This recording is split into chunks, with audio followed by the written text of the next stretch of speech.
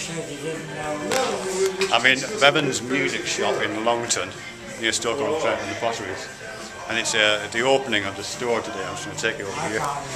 Look, there's a cake, like a record there, look, which I'm going to have a bit of in a minute, whether the owner wants me to or not. And it sells primarily vinyl. Let me just show you. It's great. You can flick through the vinyl like this, look. It just takes me back. A few musical instruments. This is the chap who owns it here. Yep. And you're the original owner, is that right? Eh? You're the original owner of this place. Not the owner, the tenant. Tenant, that's right, yeah. Yeah, for 59 years. My God. Yeah. This is Ellis Bevan. This is Ellis I'm the Bevan. old mayor of Stoke-on-Trent. Is that right? Growing old in it. It's a good place to do it. Yeah.